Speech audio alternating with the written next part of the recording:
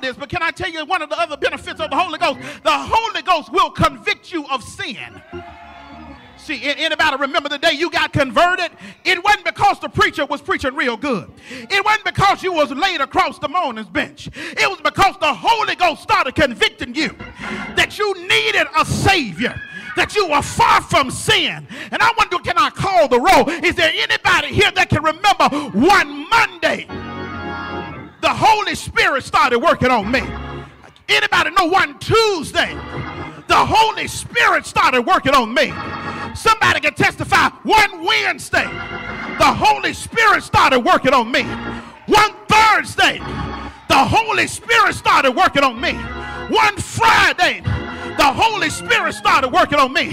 One Saturday the Holy Spirit started working on me. But I don't know about you, but it was one Sunday the Holy Spirit started working on me, and I came to Jesus just as I was, weary, wounded, and sad.